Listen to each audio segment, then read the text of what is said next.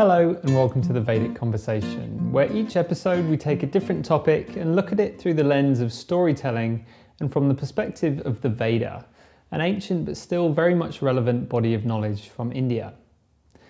I'm Rory Kinsella, a Vedic meditation teacher from Sydney, and I'm joined by my Vedic colleagues Derrick Yanford in New York and Thompson in London. This episode was recorded in early May and we're talking about surrender. We look at how we can find strength when we're prepared to let go and surrender. But first, sit back and listen to our stories, and then we'll dive into the conversation. As always, don't forget to stick around to the end, where we'll offer a practical exercise in how you can apply this knowledge in your daily life. And don't forget to subscribe to our channel. Hello. In my gap year after school, I worked for several months on a farm and really enjoy being on the land. So I decided to go to Israel and work on a kibbutz, where I'd heard they desperately needed help after the Yom Kippur War. A kibbutz is a kind of collective of people running a farm, and they tend to be strong-willed, dynamic, and hard-working folk. When I got to this kibbutz, which was up in the north, close to the sea and in the beautiful foothills of the Golan Heights, it was quite clear they were in dire straits. Of the 300 or so people there, more than half had been killed in the war, and there were very few men around to do the hard labour. I was picked to work with a British skinhead who was on the run from the law and a 40-year-old Frenchman who spoke no English.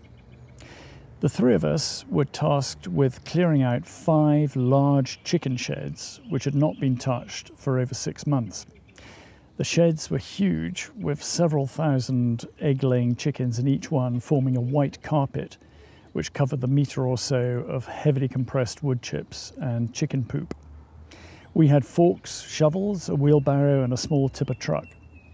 We couldn't keep the doors open because the chickens would get out, so we had to devise a system whereby we filled the wheelbarrow and then pushed it up the plank to a high window where the tipper truck was waiting. The heat and smell was overpowering, and our eyes and noses would be streaming from the fumes. Every hour or so we would switch around so that we all had an opportunity of being outside driving the tipper truck and getting some fresh air. Something really interesting happened during that first week.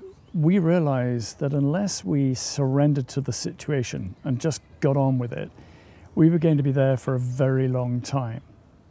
We were the only people who were going to be clearing those sheds. And despite the fact that there were language, cultural, and age differences, we pulled together and surrendered to the task in hand. We would start work at 5 in the morning to avoid the harsh midday heat.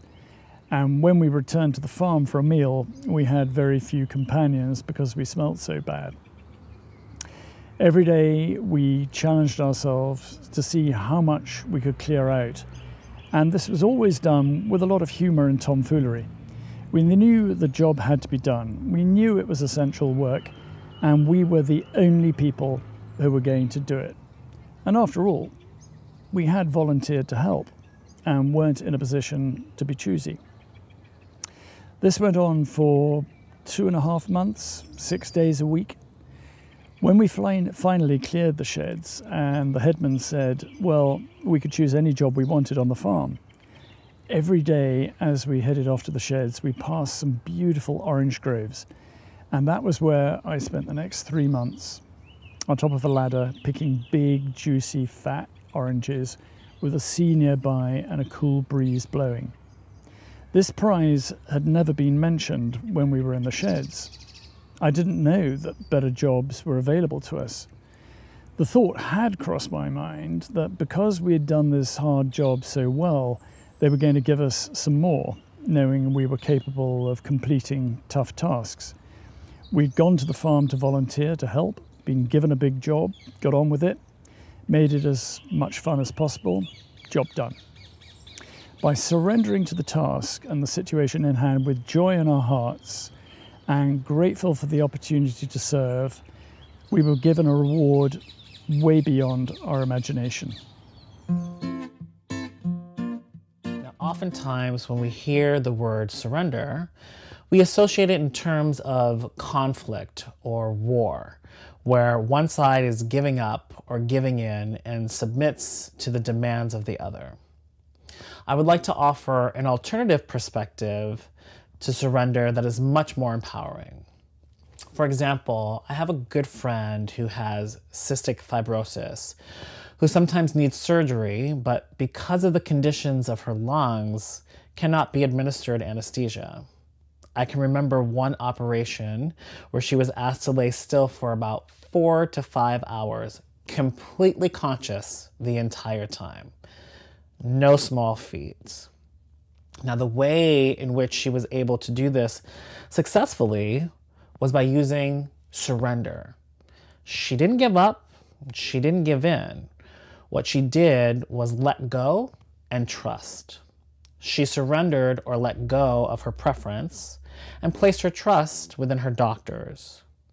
I'm sure there were 1,000 other places she would have rather been than motionless in an operating room. However, by surrendering her preference, she was successfully able to endure the entire procedure. Not only did she let go, but she also allowed herself to trust that what was happening for her benefit. She had trust in her team and their abilities to deliver the desired outcome of better health. A few years ago, I was living in a suburb called Tamrama, which is right by the beach, and we lived in this really run-down old place that was falling apart and it was freezing cold in the winter, but you could be in the water in 60 seconds flat without even running, and the view was just spectacular. But when it got stormy, the wind would really whip up in from the sea and rain would just be lashing into your face sideways. And you couldn't even open an umbrella without it immediately flying inside out and dragging you off down the road. And my usual response to this was to kind of hunch in my shoulders towards my ears and, walk a bit faster, trying to fool myself that any of this was doing anything to protect me from the rain at all. And then one day I was walking down the hill from where I used to get off the bus on Bondi Road, which is about 6 or 7 minutes walk away, when the heavens just opened. And on this particular day, I didn't have an umbrella. And for some reason, instead of my usual hunching forward and speeding along, I decided, hey, you know what? Today, I don't care if I get wet. I was only going home anyway and figured I could just easily dry out and dry my clothes for the next day. So instead, I relaxed into it and enjoyed the novelty of it. Enjoyed this feeling of rain like it was a new and interesting sensation rather than as an inconvenience, which is how I usually saw it. And it was pretty liberating, and I definitely had a much more enjoyable route home than usual. And this idea of surrendering to what's happening is definitely something I've got better at since I started meditating. When I started, I always used to expect kind of clear mental skies, and then I'd get super disappointed when instead I'd get drenched by these storms of thoughts. But once I accepted that I couldn't control my thoughts, things got a lot easier and more enjoyable. We can't control our thoughts just like we can't control the weather, or global events, or pandemics.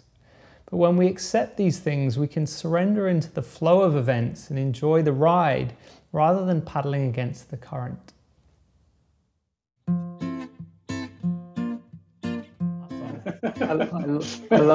I loved how you kind of had that whole kind of the moral of the story where you applied the idea of surrender to it. I presume with hindsight, but I was wondering if you had that idea at the time, or if it's just kind of projecting back that you see that lovely aspect of surrender in it. Yeah, that's a great question. I think, at the time, I realized if we didn't just kind of buckle down and get on with it and make it as much fun as possible, it was just going to be a really rough ride. We just realized that the three of us were kind of, in a sense, almost in a sort of a prison kind of situation. I mean, the only way we were going to break out was when we'd finished the job. They weren't going to, and we weren't the sort of guys who were going to start appealing for help or, let us out, this is terrible, we want to do something else. We realized we had to do the job because as I said, the place was devastated. And the reason, the chicken market piled up so high was because nobody cleared it out, and it just had to be done. And so it was a great adventure. It was a great adventure. But I think at the time I realized that the only way we were going to get through it was just to kind of go with the flow. We just had to go with it, and to make it as much fun as possible, in spite of the cultural age and background differences. We just went for it. And we became, I wouldn't say we became firm friends, but we were buddies, we were workmates, and we had a lot of laughs, made the best of it. But Derrick, your story about your friend, I mean, that's amazing. The kind of resolve she had to lie there fully awake and just trusting, in the people around her. And but am I right in thinking your friend had various medical procedures before, and so she was kind of used to trusting these particular people?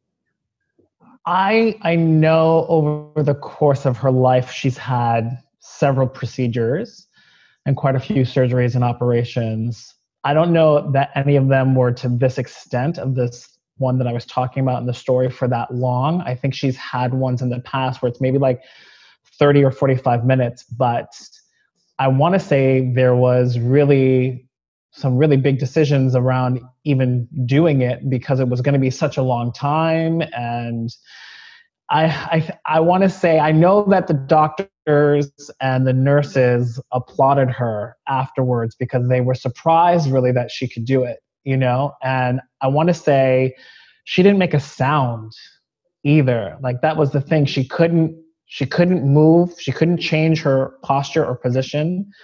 And cystic fibrosis, usually people who have it are coughing quite a bit because there's fluid that gathers in the lungs. I don't think she was allowed to cough either, and the thing about it is, I want to say I think she's the oldest living person with cystic fibrosis. So she's had a history of it since she was very, very young. And she's just really come to realize, look, this is it. I want to say doctors have told her before she shouldn't be living. Her time to expire happened a long time ago, and she's pushed those limits. She has 2 beautiful children, so she's got a lot to live for. And it's really, quite inspiring. And I try to imagine what that would be like, or when I'm thinking about surrendering, and usually that comes when I'm feeling resistance, I think about her sometimes and I go, okay, could you do that? Could you be motionless for 4 or 5 hours while a swarm of doctors are working on you? Which I could only imagine. I think she said she did have tears that were running down her eyes at points because, it's invasive, and they're using instruments to cut into her flesh that cannot be comfortable. But I think what she was able to do was understand how important it was to go through it. And so maybe she could also vacate in the sense of not really identifying with being there at the time. And I would imagine the mental preparation before you have to go through to understand this is what it needs to be. And so anytime I'm feeling resistance, that point where I want to not do, it's really interesting because I think of her and it helps me trigger surrender. And that when I think about myself having to surrender, I can't think of an instance it's that great. So she's provided a lot of inspiration for me, and I hope to other people as well. It's very powerful.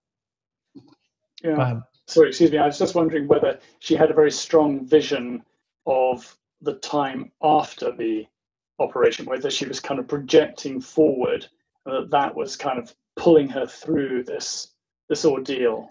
Did you ever find out whether that was the case? Well, her children, at the time, her kids were still in high school, I think. And one of them was going to be graduating and going to college. Okay. And I know that she had this vision of seeing her daughter graduate from college. And then she had a younger son as well. And she had the vision to see him graduate. But she's she's at that place where she knows that she kind of has to take it one day at a time, kind of a thing. So I do think she does look ahead, hopefully. I can tell you this, I've been with her in restaurants where she has to give herself an injection at the table.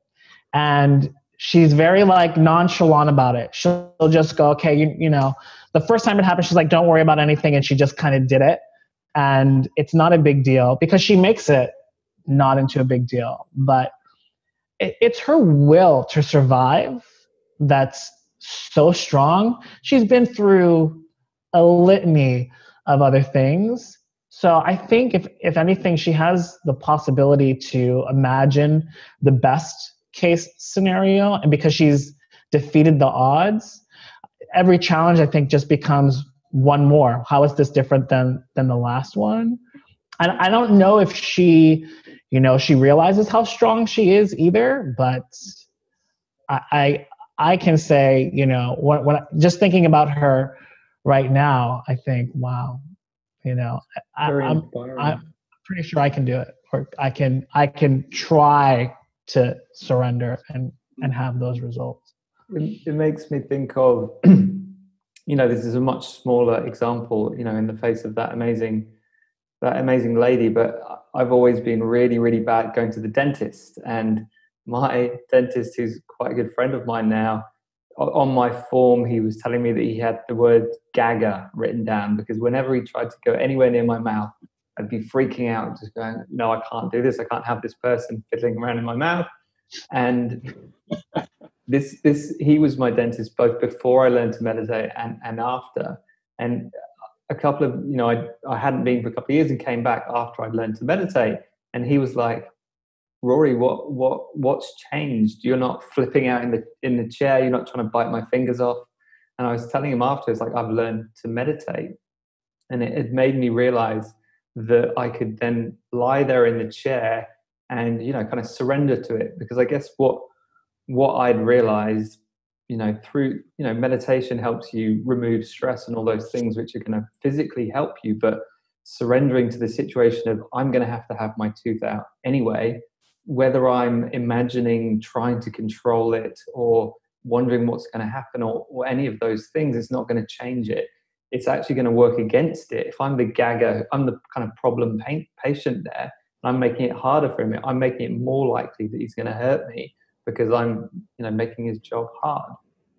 So it's that, you know, aspect of surrendering to that experience means that not only is it going to be more pleasant for you, you're probably going to get a better situation, you know, in my quite mundane version of the dentist. But I think what's great about surrender is then it can play out in every possible situation. Because for me, it's like, if you're not surrendered, you're trying to second guess everything. You're trying to manipulate things. You're trying to control. And if you're trying to control, you're not in the flow of events. You're not seeing what possible opportunities are around, because while you're trying to control, you're up in your head and you're having this kind of second narrative of not what's going on, but what I want to be going on. And that, you know, that creates this kind of divide.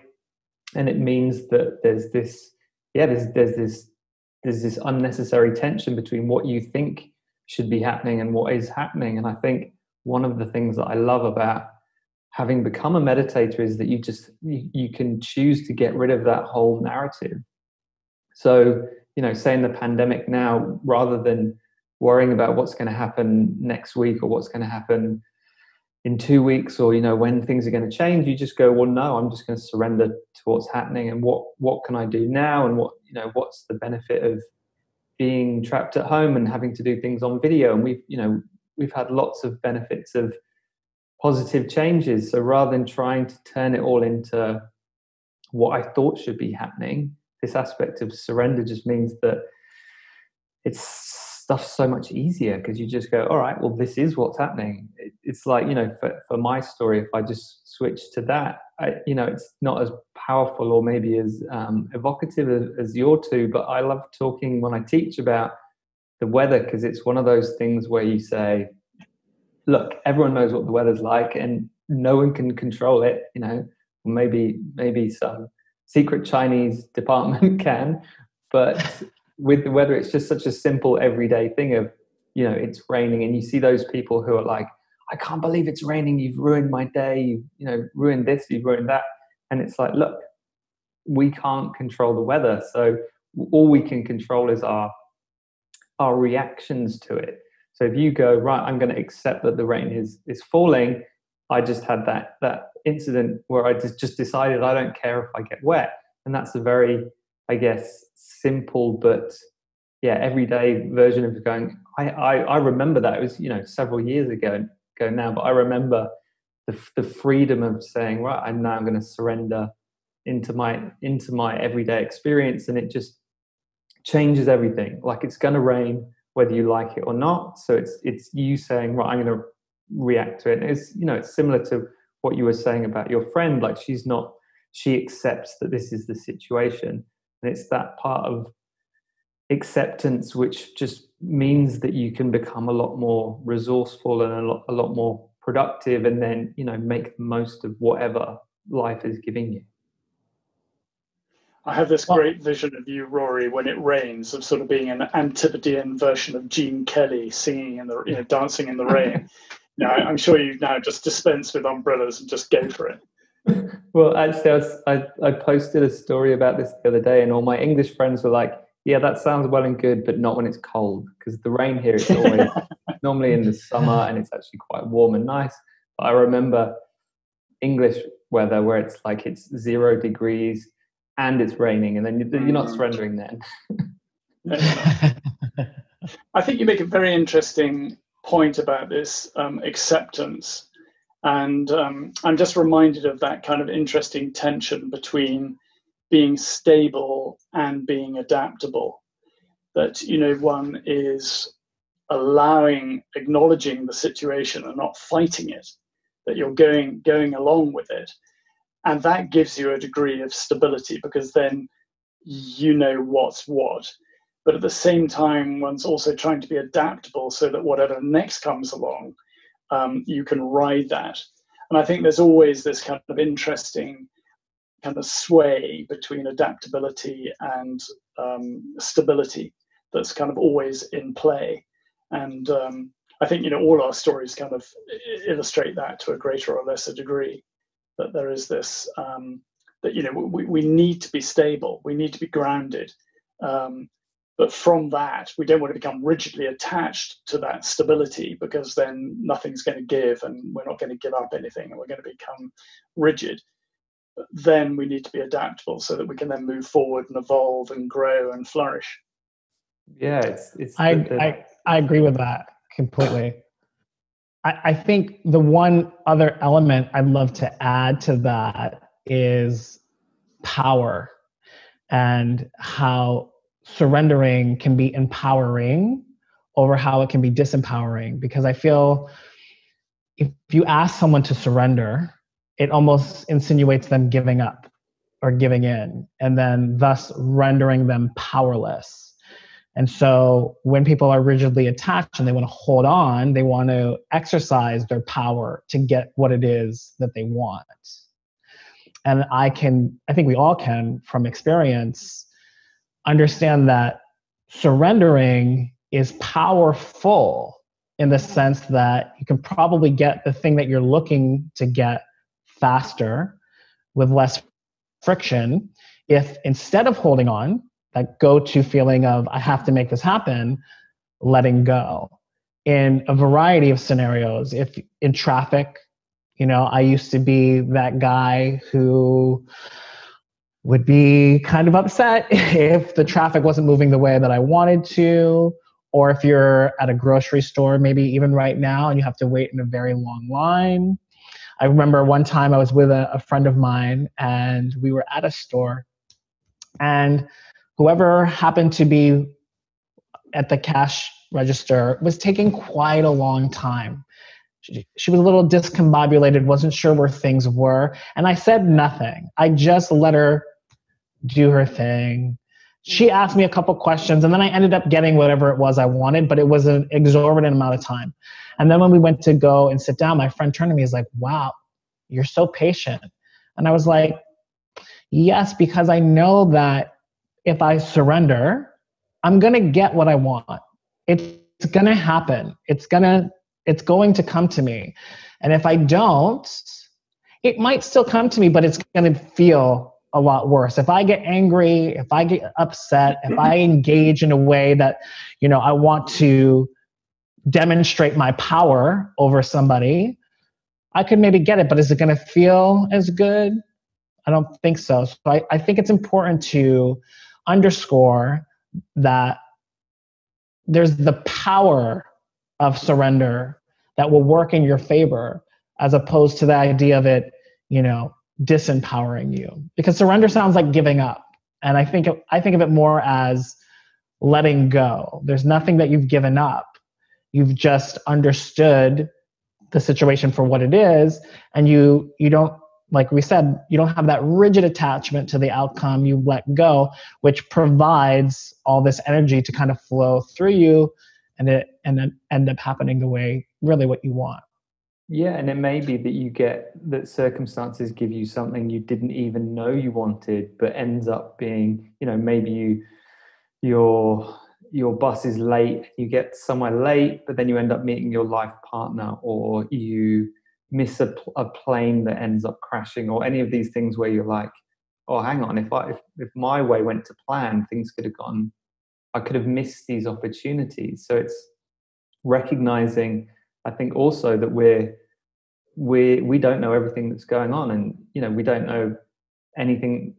If you think of the trillions of things that go on in our bodies, we don't know about hardly any of them. And if you think about that extrapolated to the whole world, that's having this idea that we know what's best is kind of it's laughable. So it's surrendering to saying, I trust that events are going to go my way, even if they at the time they don't look like they are. So I'm talking to my students at the moment about how we didn't anticipate this pandemic, and it looks like it's a complete disaster, but we always have status quo, and then there's a dip, and then there's a higher status quo. So it's just trusting that good things will come out of it, even if you can't see them at the time. And I think it's that surrendering is just that trust element of letting go of your preconceived ideas of what you thought would happen, for the benefit of seeing these new possibilities, which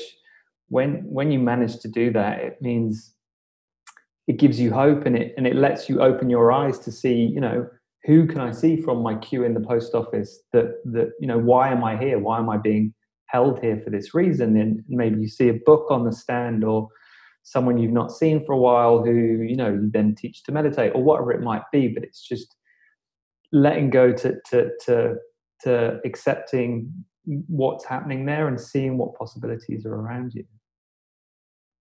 I absolutely agree. I think it opens up this huge arena of possibilities. And I think what you were referring to, Derrick, in a sense is, the response to the stimulus. We have a choice as to how we're going to respond to something. And I think when we become meditators, we understand that we have much more time to consider what the response is going to be. I mean, this is something that Viktor Frankl, the Austrian psychiatrist who was imprisoned in the Second World War, sort of really examined. He couldn't understand why it was that young, fit, healthy people in the camps were dying when he really expected the elderly people to be perishing. And he realized that it was the younger people who didn't have a healthy response to the stimuli around them, and they let the stimuli overpower them. So going back to your point about surrender, there is a choice.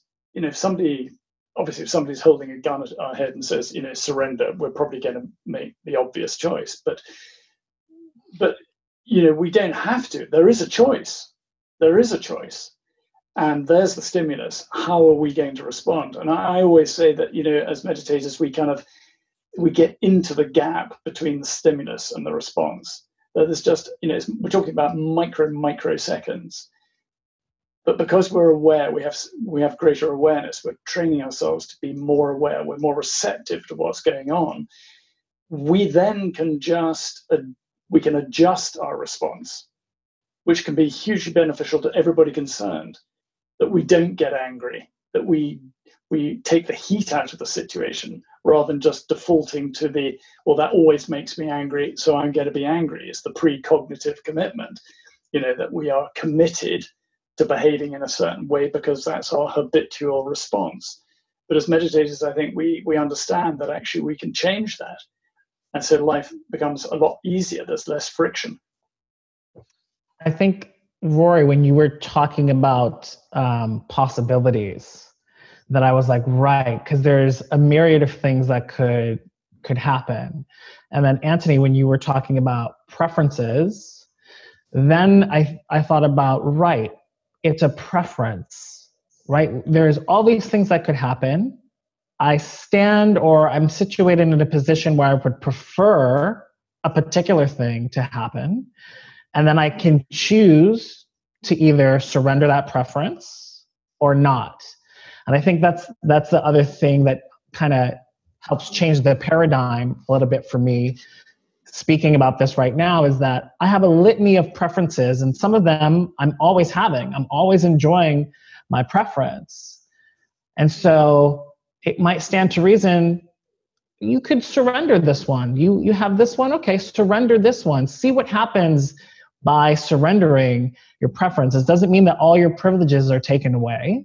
It's just, it doesn't, and preference kind of, has this idea that it's the preferred thing, but it's not the must. It's not the end all, be all. So surrendering your preference to open up the world of possibilities encourages me to do it even more frequently, I think, because I actually am interested in seeing what the other possibilities are available to me that I can't see when I'm stuck with, making sure my preference gets served.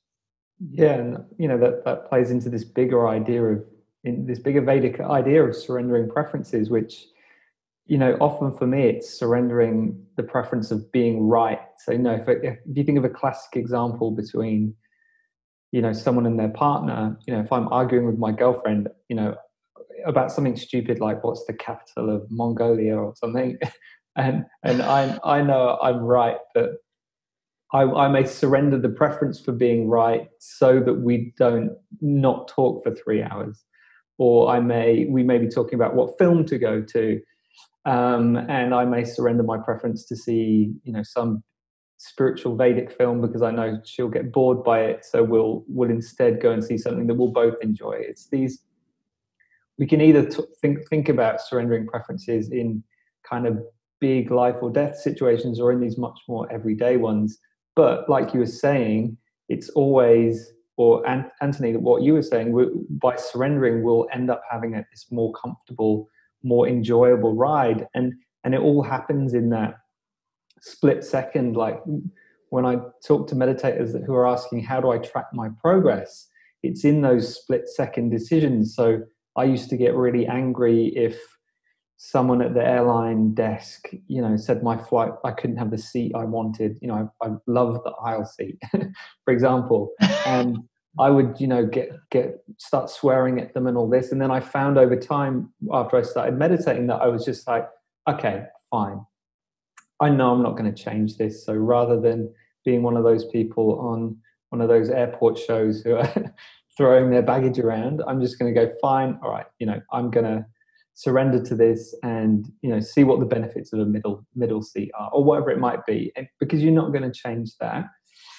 Well, you might change it, but it's much easier for you to just go, right, I'm going to accept this, have a nice friendly interaction, and then move on. And like you said, Derrick, the more you choose to do that, the more of those opportunities arise. And I think over time that we realize that there are thousands of places where we could be doing it. And as we get older and you know, more mature as meditators, we start to be able to see more and more of those. I think also there's the surrender of the ego and the surrender of the intellect. That, you know, so often the ego is at play in all these situations. That I want to maintain my status. I need to maintain my position. And actually, does it make any difference at all in the big scheme of things? Absolutely none whatsoever. It's just misplaced ego at that time. And I think that's something that we all have ego, and it's important to have ego. But when we talk about somebody's ego, we're usually talking about a misplaced ego, that their ego is playing out inappropriately for that set of circumstances or that particular situation. And, you know, so often I catch myself thinking, you know, why am I thinking this? Is it the little me, or is it the big me? You know, what is at play here? What's at play here? And actually, and as you were saying, Rory, it just becomes second nature. You can recognize the telltale signs. You say, no, I don't need that. I don't need that. I don't need that game plan. Now, it's completely pointless. It doesn't get us anywhere, you know? Yeah, there's this beautiful quote from Jung that I read the other day that said the first half of life is about building a healthy ego, and then the second half of life is about letting go of that ego. Which, you know, as a middle-aged person myself, I was like, that's so true. And it, you know, that post got lots of likes because it's so simple. And I think, you know, it really sums up what the spiritual journey is about in just such an easy way. It's not saying that ego is bad. It's just saying that it goes a certain way. And then I guess similar to what you were saying before, Anthony, everything's about balance. It's about finding that middle ground between stability and adaptation. And it's you know, they call it, in Taoism, they call it the Tao, the way. And it's about finding that middle ground. And everywhere where we go, we can tread that line. And as meditators, we have more of a clear view of what that line is, because we're not stuck in these stresses we had before. And every other time that I was in the airline queue and I didn't get my right seat, those things that I never processed out, I'm bringing them to the table. Whereas as meditators, we clear out all that stress, and then you can just take every situation as it presents itself. And then it's much easier to let go of those things, because you've not got the 1,000 other times. And you think it's, you know, if you don't do it, you're somehow weak. But it's not like that at all. It's, you know, you're stronger when you're able to give these things up, because you don't rely on that position of I am right. You're bigger than that. Like you said, it's that big self going, okay, I can be bigger here, which is something that's, you know, great to feel as a progressing meditator. Mm-hmm. Lovely. You guys, this has been lovely. I mean, it just reminds me poignantly of a story maybe you both have heard of, Tom talking about wanting to play with his daughter, one of his children, when she was very young, and asking him, Daddy, please pretend to be a unicorn, you know, which even for myself, it's like, I'm not a unicorn. I don't know that I want to pretend that I'm a unicorn. But the beauty in surrendering your preference, knowing that, yes, I'm not a unicorn. When you do that, then you're able to have this experience with another person who might be, you know, in a different state of consciousness than you are at. And it's because you can surrender your preference to be experiencing yourself as whatever it is that you are currently, so that you can do it with somebody else, especially your child or someone else's child, and have that play and just kind of get lost in the fantasy of whatever comes out. It's something I always think about, because, you know, as a dance teacher, I work with a lot of children, but sometimes, not so much now, but before, I used to take myself so seriously that I was the teacher and they were the student. And after hearing that story, I realized again what it was like to be a child and the way that children look at things and the way that they want to experience things. And I think every child has this desire to be with somebody who's older, but in a way that's childlike, like they are. And I have to remember that. It almost seems as though, too, now that I'm thinking about it, that perhaps surrendering almost delivers us the experience of being in the present moment, because somehow the preference that we have that we're surrendering is about the future, something that we're wanting to create happen that hasn't happened yet.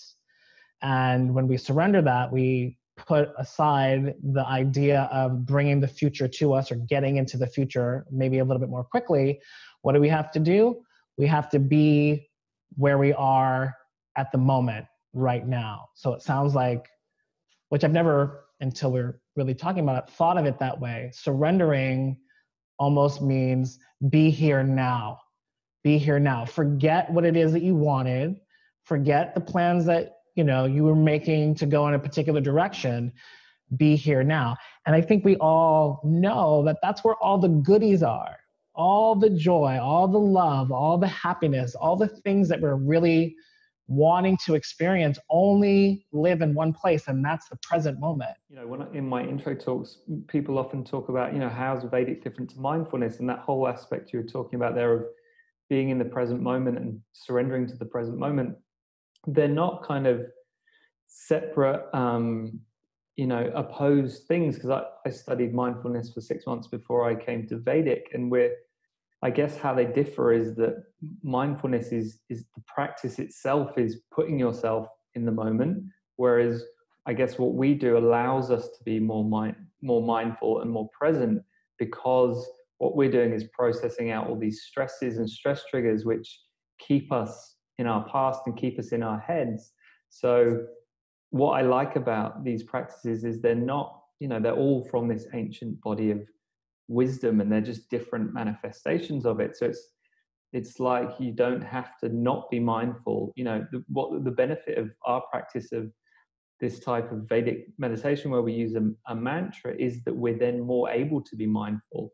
And what I like about those mindfulness practices is they always talk about you can be mindful when you're doing the dishes, or you can be mindful when you're tending to the garden. It's just surrendering to the present moment. But I think it's much easier to do that if you have an established meditation practice which helps you remove that stress, because otherwise you're just complaining about, you're overthinking your surrender to the dishes because you've got all this stuff in your head that you've not processed yet. So I think that you're much more able to have that surrendering to the present moment ability if you have a separate way of dealing with these stresses that you carry around, which is a sit-down meditation practice, whether that's a mindfulness one or a Vedic one. Pick whichever one works for you. They're not. If a meditation practice has been around for thousands of years and millions of people practice it, it works. It's just about finding one that works for you. And I couldn't make a daily habit of mindfulness because I didn't enjoy it. I didn't enjoy the sensation of feeling my breath. It felt a bit forced and made me imagine the inside of my lungs, which was a bit more of like a medical procedure. Whereas with Vedic, as you know, we use an internal sound, a mantra that we say in our heads. And for me, using that as an anchor was a lot more settling, because sound and music is naturally settling to me and to many people. And it just meant that after I practiced it the first time, I was like, oh, well, this is enjoyable. I don't have to force myself to do this. It's not like making myself eat my broccoli when I was a child that I didn't like. This was just like, oh, this is great. And it also happens to be good for me, more like an apple where you go, this is sweet and delicious. So I think it's key for people, especially people who don't have a meditation practice, to say that, there are different ones to try, and some of them are just going to click with you so that it's not going to be such a chore to do. You're going to be like, I enjoy doing this. I'm going to do it every day. I certainly find with new students, one of the biggest challenges is the idea of surrendering to the 20 minutes and just allowing whatever happens to happen. And for so many people, they are controlling their lives. They're micromanaging their lives, always, trying to determine the outcome. And I say, we're doing that for 23 hours and 20 minutes of our day. But just for 20 minutes, we're not in control. It's only 20 minutes. You can be in control for the other 23 hours and 20 minutes, but just these 20 minutes, you're not in control. You're just the passenger. You're just the observer. You're just going to witness what's happening. You're setting up the 20-minute frame, that environment. You're getting comfortable. You're going to be somewhere where you're undisturbed. And then you're just going to let it flow and see what happens. And just be a nonchalant observer and go for the ride. And the ride is different every single time. That's what's so endlessly fascinating. People say, well, yeah, what do you mean you do it twice a day, every day? I mean, God, it must get so boring.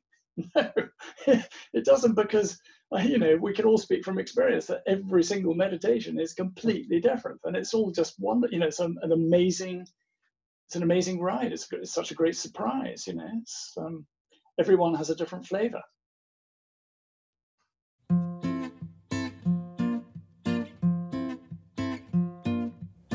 Okay, thank you for watching to the end. Each episode we offer a takeaway, a practical exercise you can do at home to apply this knowledge in your own life.